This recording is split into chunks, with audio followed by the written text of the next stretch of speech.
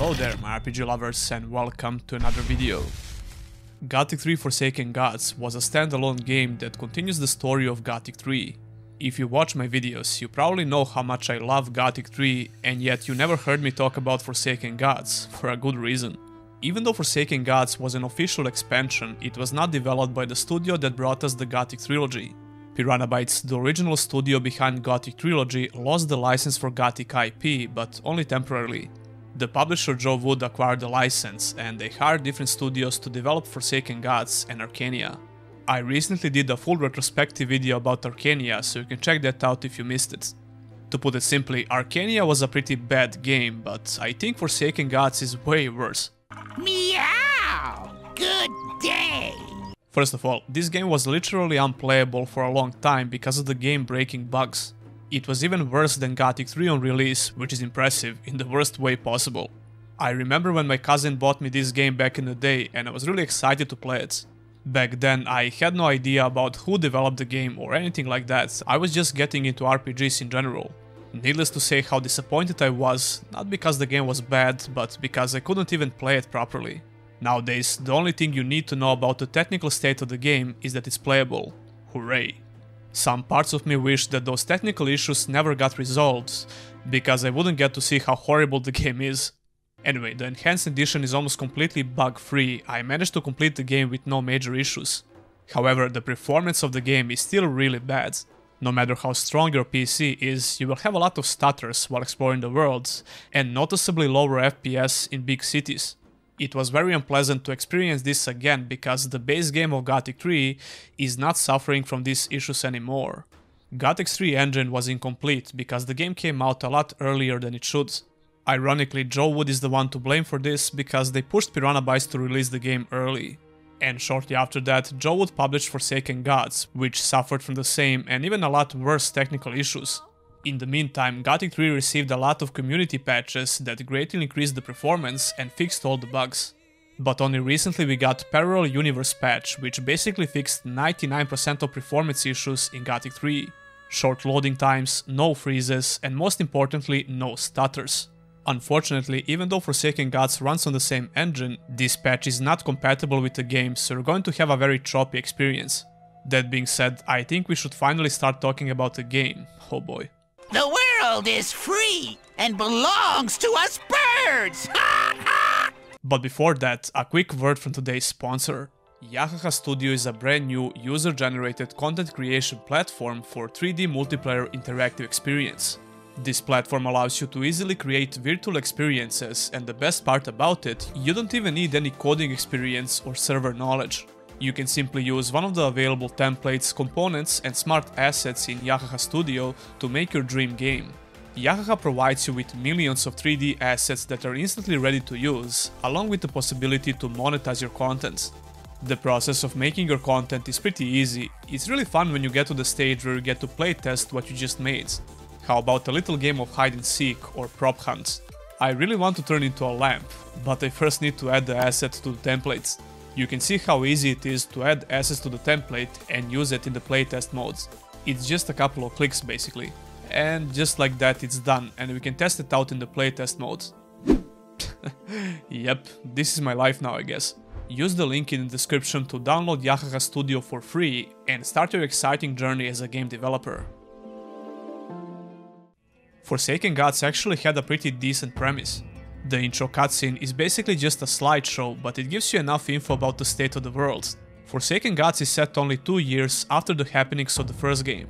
A couple of well-known characters you met in Gothic 3 and previous Gothic games have divided the land of Murtana into 4 pieces. The narrator from the intro labels them as factions, which is kinda misleading. The land has split. 4 factions emerging within the territory, each bent on rebuilding what was lost and making best with what little remains.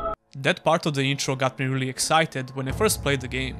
I was convinced that Forsaken Gods will continue the same philosophy about the factions/reputation system, especially after this quote from the intro. But much to my disappointment, that was not the case. We'll talk more about that in the gameplay section. Even though Gothic 3 had multiple endings, Forsaken Gods took only one of them as canon. The nameless hero and Zardas are in a different dimension where they observe the people from Murtana. Oh yeah, this game totally disregards other two major zones that were present in the base game. The mountains of Normar and the deserts of Varant are not accessible in this expansion. That would be completely fine by me if they actually explained it better or at least acknowledge it at some point. The intro cutscene doesn't even mention these huge zones, which played a major part in Gothic 3 story and gameplay. I mean, the land of Murtana is big enough for a standalone game, there is no doubt about that. But it turns out that even this zone was way too ambitious for this expansion. Every major city has only a handful of NPCs that you can interact with, and the open areas are almost totally devoid of any human NPCs. Anyway, while observing the people from Murtana, Zardas and the hero had a huge disagreement that led to a fight. The nameless hero lost, and he goes back to the land of Murtana to try and unite the people once and for all. The fight between Zardas and the hero was just an excuse to make the hero weak again, because he would go back to Murtana regardless. Speaking about the hero, his personality has drastically changed, which is noticeable even in the beginning cutscene. In previous Gothic games, including Gothic 3, the playable character known as the Nameless Hero was always portrayed as a neutral character. The players had the option to shape the outcome of the story by joining different factions, which heavily affected the gameplay in general. If you say so. Forsaken Gods went in a totally different direction. The main story is almost completely linear, and this time around the Nameless Hero has very defined character traits. He comes off as a stereotypical hero in basically all dialogue scenarios. This gets annoying really fast, and the over-exaggerated voice acting doesn't help at all. Waiting idle while the world digs its own grave is not an option. Listen to me, Anog. Give me your support to reunite Murtana. Help me bring back peace. When you want to make a more linear storyline, it makes sense to give more personality to the main character, right? But they created an extremely generic, egocentric hero that tries to act righteous in all dialogue lines. You'll do well to watch your tongue in my presence. I think they accidentally made a decent parody of a generic RPG hero, especially because of that cringy voice acting. It's very bad. Listen, friend. Hold on a minute. Do you think I can help in any way? The original voice actor for Gothic 3 wasn't amazing by any means, but it was better than this. If you say so. So anyway, after the intro cutscene, you suddenly wake up at Silden, which is one of the major locations in Murtana. Enog is the leader of the city, and you have a lengthy chat with him about the current political situation. Now, if you played Gothic 3, you probably remember this guy and his brother Enog as well. They were the rebels that you could join if you wanted to liberate Silden from the orcs. The leaders of other cities in Murtana are even more familiar if you played Gothic games. We have Taurus, Lee and Gorn. Look, all you need to know about the main story is that Gata and Trellis are at war. The rest of the factions are neutral and they feel extremely underdeveloped. As a matter of fact, the whole game feels underdeveloped in a lot of ways. Your main quest is to reunite Murtana, so you'll need to talk with all these major characters and possibly stop the war. However, you have to do a lot of quests before you can even meet some of these important characters and continue the story. I wouldn't have a lot of problems with this if the quests were actually well written and fun to do. Look, there is no reason to talk around this, the quest design is just terrible. So it's exactly like Gothic 3 quests, right? I can already see some people typing that in the comments. Nope, it's way worse. First of all, even though I love Gothic 3, one of my major criticisms was about the main story and underwhelming quests. The game felt really unfinished in those areas, and compared to previous Gothic games, the main story and the writing were pretty bad. But if you ask me, the biggest redeeming factor when it comes to quests was the reputation system, as well as a true sandbox gameplay which gives Gothic 3 an extremely high replay value. You had a lot of different ways to play the game, and each new playthrough can be very different. Combined with the amazing open world with no load screens and equally amazing music, the game managed to create an unmatched immersive atmosphere. Sure, that doesn't justify the weak main story and some brain-dead fetch quest in that game, I never claimed otherwise. But even compared to Gothic 3's lackluster story and quests, Forsaken Gods somehow managed to be even worse when it comes to this. A lot worse. Everything feels like it was done by a studio who doesn't know what the hell they are doing. The first major task you get is to collect 5 letters of recommendation for Enog. Like I said, Gothic 3 had a lot of simple fetch and kill quests, but almost each of them increased your reputation with some of the factions. Not to mention that all of them made some actual sense within the game world, despite the mediocre writing. From the very beginning of Forsaken Gods, you're probably going to notice how bad the quest design is. It's not even about bad writing and voice acting, even though that by itself can be enough to ruin your experience. To give you an example, the majority of quests in the game require going back and forth multiple times during a single quest. Maybe that doesn't sound so bad until you actually see how it works, so take a look at this. The gate guard Theodore gives you a quest to find a couple of his missing paladin scouts that were captured by the orcs. I already met these paladins before, so I knew their exact location. It's very close to Cape Dun. So you make your way to Cape Dun by foot or teleport if you have the teleportation stone. You have to talk with this orc who is apparently keeping these paladins as prisoners somehow, even though it seems like they could easily overpower him. I mean, it's just one orc and he looks like a regular scout. But anyway, he just confirms what you knew all along. Yes, indeed, he's keeping these paladins as prisoners and there are no more dialogue options.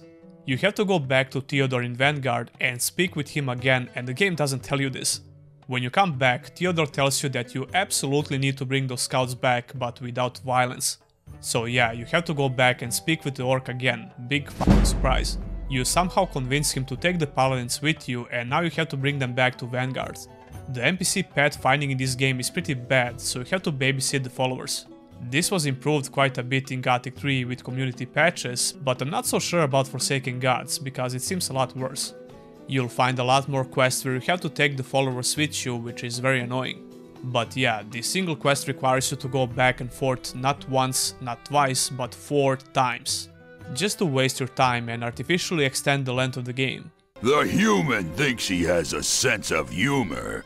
That was just one of the examples, but the majority of quests are exactly like this. Even those few quests which I actually like have similar problems. Side quests are not excluded, and some of them are even a lot worse. For example, there is a side quest that requires you to protect a bunch of orcs from paladins. These orcs don't wanna fight anymore and you can choose to help them if you wish. As soon as you accept the quest, you can see a bunch of paladins spawn very close to you out of nowhere. Not once, not twice, but 4 times. The main quest in Gothic 3 would send you on a journey throughout the whole world. And of course, you could also find a lot of side quests that require you to go from one location to another. But when you get to a new city, you could get a ton of quests that were related to your current location and its vicinity. The game had a very clear direction, unlike Forsaken Gods. This game just likes to make you run around like a headless chicken. There was one main story quest that was so annoying to figure out that I had to Google it. I just couldn't take it anymore. Why? Well, this guy gives you some stupid quest you have to do, but when you come back to talk with him again, he disappears. You're supposed to know where he went by reading a single, very vague hint about his location. And again, Gothic 3 would do something similar, but you would get a more straightforward hints. In this particular situation, Gothic 3 will probably tell you that he went in a temple near Trellis. Forsaken Gods tells you that he's close to Trellis or something like that. Besides that, there are a lot more reasons to explore the world in Gothic 3, so you would just stumble upon many different quest objectives by just exploring the world. Forsaken Gods doesn't give you a single strong reason to explore the open world of Murtana again. Most of the main quests are scripted, which is not fundamentally bad, but it makes the game a lot more linear than it should be. Believe it or not, Forsaken Gods had a handful of quests which were pretty interesting. There is a quest where you become a slave for this alchemist and the game takes all of your items. If you need anything like food or water, don't call us. Is that so? This actually depends on what choice you make in a dialogue, because I'm pretty sure I could avoid becoming a prisoner. I'm glad I didn't though, because this quest becomes a lot deeper and it offers you a couple of different ways to end it. It's surprisingly deep for Forsaken Gods standards. There was another fun quest where people are going crazy, which was kinda fun. But yeah, that would be the only 2 quests I actually enjoyed in the whole game. To give some credit to Forsaken Gods, I think it was pretty cool to see more scripted events, because almost everything in Gothic 3 was completely dynamic. That's exactly what made Gothic 3 so immersive and enjoyable, but I wouldn't mind to see more scripted events. Although some of them don't make a lot of sense in Forsaken Gods, like the quest I mentioned before for the paladins you need to rescue. If you come to the place where paladins are hanging out before you take the quest, you won't see the orc who is supposed to guard them. He only shows up after you trigger the quest, which is pretty stupid. That would never happen in Gothic 3. NPCs in all Gothic games would just run to that place from their original location, they would almost never spawn out of nowhere. The main story in Forsaken Gods does have a plot twist I guess, but it's not very good. You get a choice or two near the end of the game, but Forsaken Gods only has a one single way to finish it. There is a boss fight at the end and that's it. The boss fight is, well, I'll show you that very soon in the spoiler section. It's just horrible, there is nothing good about it, trust me. The good thing about the ending is that you can continue playing the game and do all the remaining quests. I don't know why would you want to do that, but hey, it's your choice nonetheless. Oh, and by the way, Forsaken Gods has essential NPCs that can't be killed, which is a cardinal sin. That's because pretty much all NPCs in Gothic 3 could be killed from the moment you see them. Even if you killed a very important character, the game would just seamlessly adapt, no matter how important that NPC was for the main story. There was an exception to that rule, I guess. You could mess up your game in a way, but not to the point where you can completely break it. At least I never managed to do that. But for the most part, you could kill whoever you choose if you can handle them in combat. That means that you could actually fail a lot of quests you took, but that usually opens up a new path that you can take. Forsaken Gods has this little menu which is pretty misleading. I only found a single quest that you can fail in the entire game. I assume that could be a couple of more that you can fail, but this doesn't matter at all. It's completely pointless. This game just has a couple of new important NPCs and they had to be essential because it's a linear storyline, I guess. I discovered this by attacking this guy on accident. Speaking of that, I think we should move to the spoiler sections and finish the main story discussion. I don't even know why I bother with this, but if you want to play the game for some reason, you might want to skip this by using the timestamp.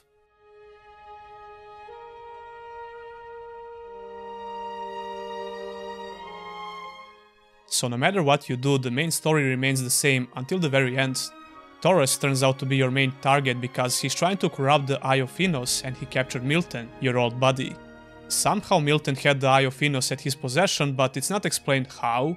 Okay. Your goal is to rescue Milton from the temple outside of Trellis. Torres plans to summon the most powerful beast from the Eye of Enos with a couple of mages. That beast is the end boss you'll have to kill, and it's quite possibly the worst boss fight I had the displeasure to experience in an RPG. To be fair, Piranha Bytes had some really shitty boss fights in their newer games like Elex, but this is just, well, take a look.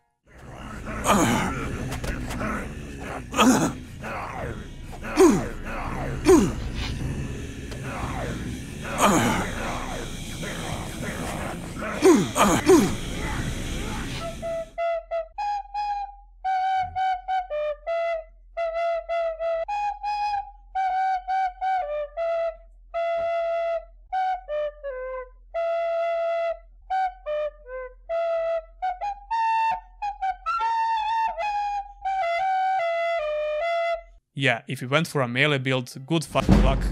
Oh, and by the way, you don't know the exact location of the beast. There are a couple of different spawn points that you have to check, and of course, all of them are scattered throughout the whole map of Murtana. The beast will always spawn in the Red Dog Cave, and that's pretty much everything you have to know about this. They give you some very bad excuse for this, but it's obvious that it's just another way to waste your time for no reason. After you kill this stupid thing, you go back to Vanguard, and after talking with everyone, you become a new king, Robert III. If you watched my review for Arcania, you know the story begins with Robert III when he apparently lost his mind. I would argue that he lost his mind in Forsaken Gods, but whatever. And it is only right that you, a traitor, must cease to walk this land of mine. The end. There are so many unexplained things and plot holes, but I'm not even going to bother with this because it's not hard to see how bad the story is. The part about Eye of Enos was supposed to be the main plot twist, I guess, but it failed miserably. It doesn't make any sense why would Taurus of all people want to summon this beast and how Milton got Eye of Enos. Zardas is never mentioned again and he doesn't play a role in the main story at all, even though from the intro cutscene you would think he would get involved somehow because he was supporting Lee for some reason. That was the whole point of your fight. Lee was basically not doing anything and he only had a couple of meaningless dialogue lines. And it's funny how the nameless hero wanted to unite everyone, yet he ends up being very aggressive in the majority of dialogue situations. You could make an argument that this was the beginning of his madness that continues in Arcania, but according to the story of Arcania, that's not how it happens. The main story was so bad that I was struggling to find anything positive about it. Come to think of it, the main story is only a couple of quests in total and everything in between is just busy work. Arcania basically had the same design philosophy, so even though Forsaken Gods and this game were developed by different studios, I'm going to assume that Joe Wood had a lot of influence on the development. Now let's talk about the gameplay. To break the monotony, let's talk about some good stuff about the game. Believe it or not, Forsaken Gods has a couple of interesting ideas. The map of Murtana is exactly the same like in Gothic 3, but Forsaken Gods added a couple of things in almost all major locations. It makes exploring the map of Murtana just a little bit different and interesting. These new buildings and houses feel like they were supposed to be in the base game as well. They never felt out of place, so good job with that. In fact, they make the cities of Gothic 3 even more impressive and populated. I also like some little details that Forsaken Gods added, like corpses. However, for every positive thing about this game, you can find at least a couple of negatives. Like I said before, Forsaken Gods only has a handful of NPCs in the whole game that you can actually talk to. The base game of Gothic 3 was much bigger and every location had a ton of interactable NPCs that were related to various quests. That's not the case in Forsaken Gods, and the map of Murtana feels really dead and boring because of this, especially in the open world. The amount of content you can find in this expansion doesn't justify the huge land mass of Murtana. There is basically nothing to do. I mean, it's not like Gothic 3 used 99% of the land mass for the content, but it did a much better job when it comes to this, even though it had 3 huge zones in total instead of only 1. Forsaken Gods basically removed and destroyed a couple of best features from Gothic 3, reputation system and open-ended gameplay. Removing the reputation system heavily affected the character progression and not in a good way. I know that some people hated the reputation system in Gothic 3, but it was one of the core features of the game. Removing it might seem like a fun idea at first, because without a reputation system, you only need the gold to buy armor sets. But getting gold is not so hard in this expansion, which makes buying armor and weapons less rewarding. You can find a lot of new armor sets and weapons in Forsaken Gods, and visually they look great. I had the same praise for Arcania when it comes to this, which was possibly the only positive thing I said about that game. The lack of reputation system almost completely destroyed the feeling of character progression. I don't see the point of buying mediocre armors in the game, since you can just save a little bit more money and buy the best armor. That wouldn't be a problem if the economy system was done better, but it's not. I'm not saying that it's very easy to get 150k gold, but it's not really that hard either. Although I quickly replaced my expensive armor with the best armor set in the game, which you can get from a specific quest. To be honest, this quest was kinda cool. You need to collect 3 special armor pieces and combine them at the end of the game to get the best armor sets. Although I really don't like when RPGs give you the best armor set at the end of the game, and this is not only related to Forsaken Gods, a lot of RPGs do this. I won't care that much about the best armor if I only get to use it for about 30 minutes and finish the game. By removing the reputation system, you are free to move however you like in all locations, and I think this destroyed another aspect of progression.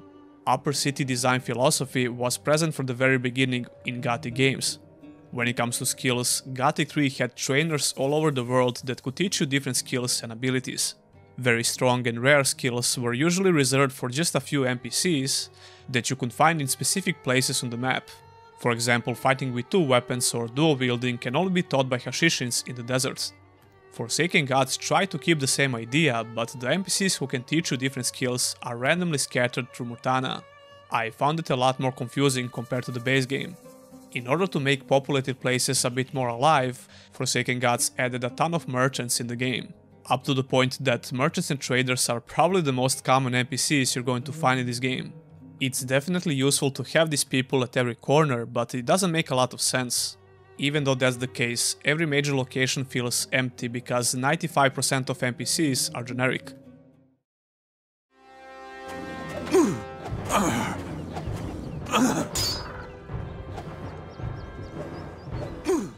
The combat system is completely identical to Gothic 3, nothing really changed.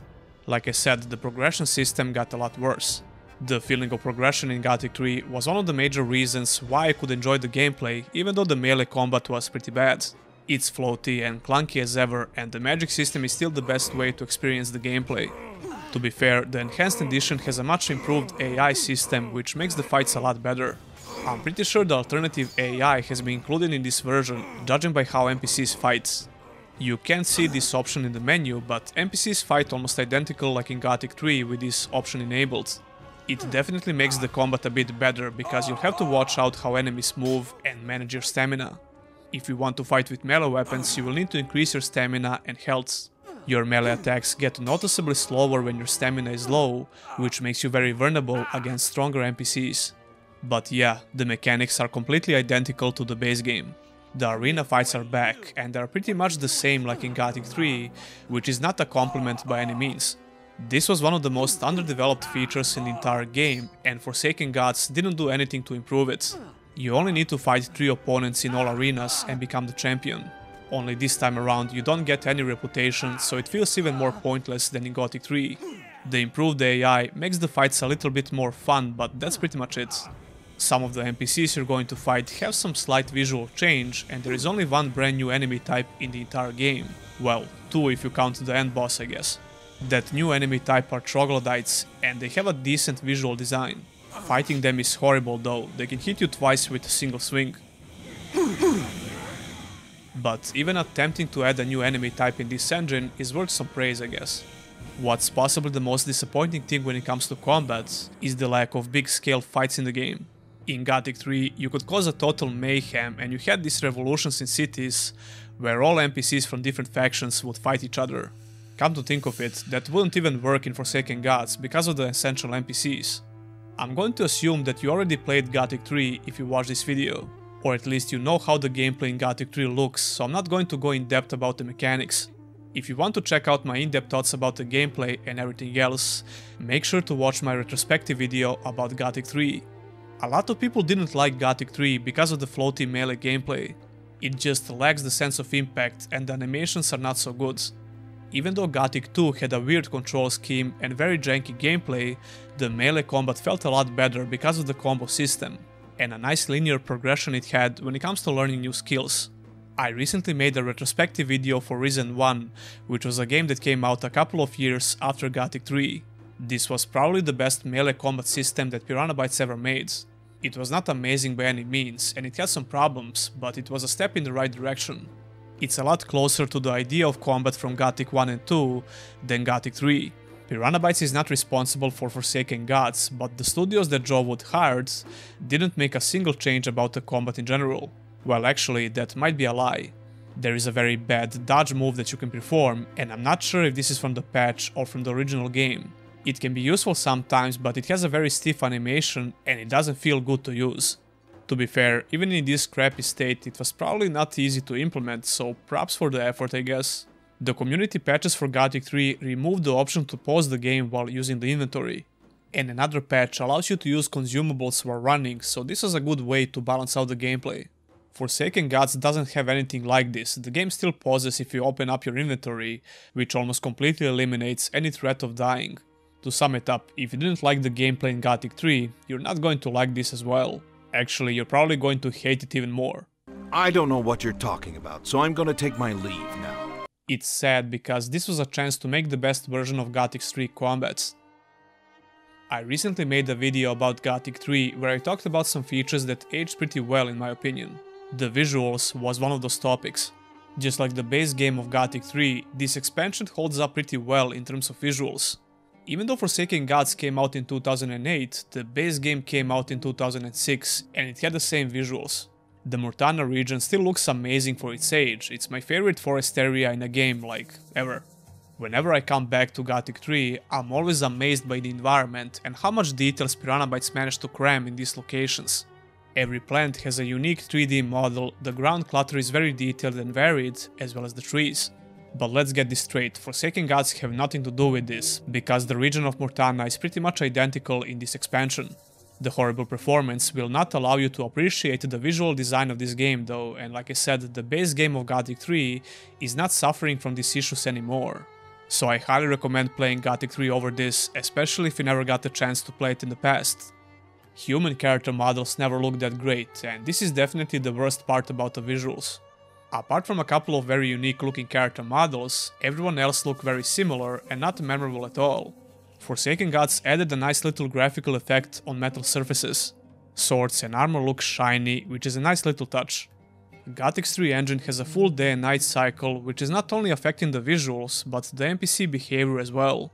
But unlike in Gothic 3, you won't get to appreciate this in Forsaken Gods, since most NPCs are generic and nothing is happening in the game. That's pretty much it when it comes to graphics, I guess. Gothic 3 has a timeless art style if you ask me. We came to the best part about this entire game, and it has nothing to do with the expansion. The music is copy and pasted obviously, and it's my most favorite soundtrack ever. Although it's not complete in Forsaken Gods because you only get to explore Murtana. Soundtracks are different depending on the region in Gothic 3, but Murtana has the most recognizable soundtrack in the game, Vista Points.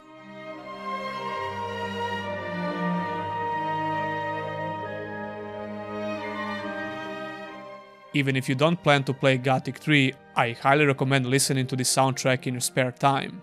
I use it to write scripts for my videos and when I want to relax. The voice acting is absolutely terrible for the most part. You are quite an eager slave. What? Sure, Gothic 3 had some pretty bad voice acting as well, but it was mediocre for the most parts. Leave me alone. The orcs in Gothic 3 had an amazing voice acting actually. What goods are you waiting for? 3 large packages with my name on them! Big, sturdy wooden crates. I'll make the necessary arrangements to put a stop to it. Good work. Carry on. So what the hell happened with orcs voice actors in Forsaken Gods? Do you know anything about the mages who have allied with Thoris? They are not important. The orcs will win the war. Putting that aside, the nameless hero has the most annoying voice acting in the entire game. It's obviously not the same voice actor from Gothic 3. He's not the worst, but he's definitely the most annoying, because he always sounds like he's rehearsing a play or something. I can't stand him. Murtana is in need of good people. Soon it will need a man of your intelligence to bring it back to the way it used to be. Should you change your ways, look for me. If you don't, I will be looking for you. When it comes to sound effects, it's the same story like in Gothic 3, but you guessed it gets even worse. There are only a handful of new sound effects in the expansion, mainly for troglodytes and the last boss. They make some really annoying noises.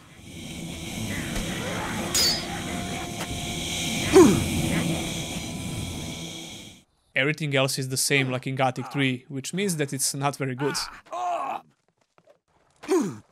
Joe would hire some very inexperienced people to work on this expansion. It just shows you how much talent the people from a small studio need to have in order to produce a decent open world RPG, especially back then. Forsaken Gods will always be a black sheep in this franchise, along with Arcania, even though Arcania doesn't bear the name of Gothic game anymore. The unfinished state of Gothic 3 was already a nail in the coffin for this franchise, and Forsaken Gods just brought the rest of the nails, I guess. People who developed it clearly had no idea what makes Gothic games so beloved. Sure, Gothic 3 was very different compared to previous games in this franchise, and a lot of fans didn't like it, not just because it was clearly unfinished. But Forsaken Gods feels like something that was never supposed to exist, let alone bear the same name like the Gothic trilogy. I would never recommend this game to anyone, but if you're crazy enough to try it out because you're bored or something, you can use my GOG link and support the channel. My previous retrospective videos also have these links, so if you decide to buy them on GOG, using my links would be much appreciated. But watching the video and subscribing is still the best way to support the channel though. If you wanna go a step further, you can always become a Patreon or a YouTube member. Even the smallest support means a lot. That will be all, and I'll see you in the next one.